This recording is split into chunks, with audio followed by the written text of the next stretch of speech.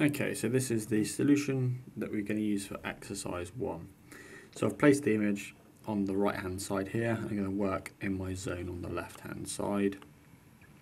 Just remember that this exercise is measured in centimetres, so you have two options here. You can go into units to start off with, and you can change to centimetres, or you can keep the scale in millimetres and just convert it. I'm just going to drop the precision down to 2, and I'm going to hit the OK button. So the first references, I'm going to use my construction layers, okay, on that one, and I'm going to do it in an XLine from my 0, 0 point here. That's the first piece there. I'm going to choose the Shift tab just to lock it to the 90-degree line. And I'm going to put another one on the horizontal line. So what we're going to do is split this shape into a top view, a front view and a side view. So we're going to start to draw the top of the component, which is going to be the rectangles, the slots and the circles. So I'm just going to put that to one side, make it nice and big. Okay, so we're going to start off by using the offset tool. I'm going to offset 100 mil, which is that part there, and I'm going to offset 60. So I'm just pressing escape and space to reload the previous command.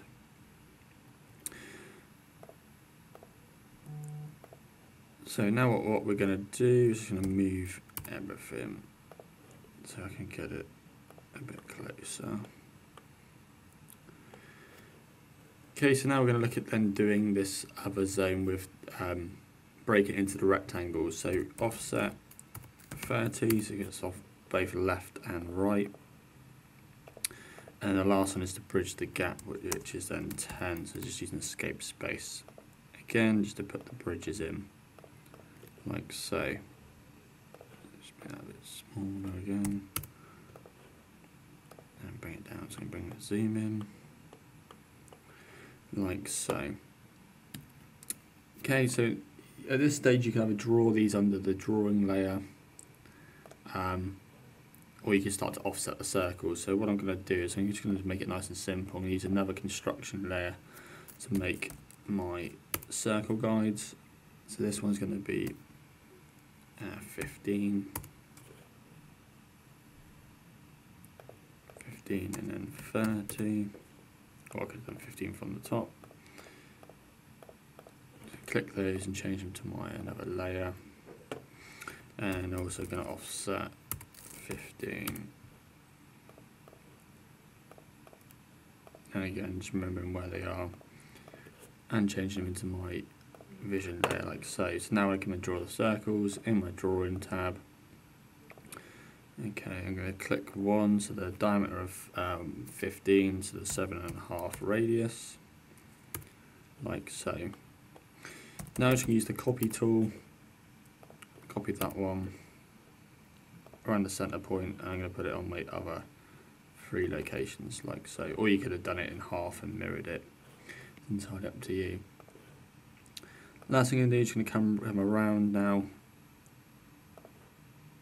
and just draw the component. So again, just using the space bar to cancel and reload, so just pressing it twice, once to cancel, second one to reload. Okay, so that's our first view now done. The next view is going to look at this frontal section here. So I'm just going to do an offset again. I'm going to put an offset of 60 in, so I can just use the same snap tool twice, so 60 down and 60 across for my guidelines. Okay, and it's 40, so it's 2 lots of 20, so 40 coming down. So then in here will be my front zone, and here will be my right, so which is another 60. So in here will be my side view.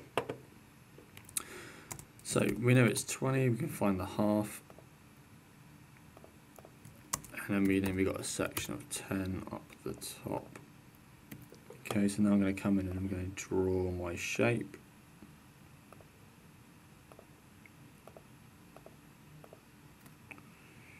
Slightly missed that one, so I'm going to fix that later, don't worry about it now.